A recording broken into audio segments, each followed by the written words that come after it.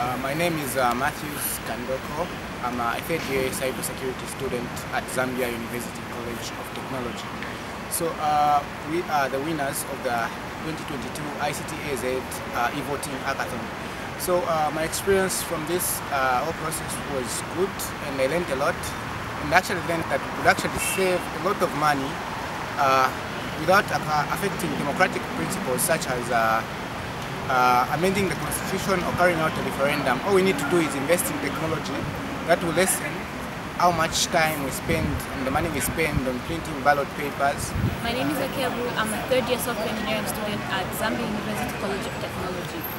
We are actually the winners of the e-voting hackathon, and I got to learn so much about development, teamwork, collaboration, and much more networking.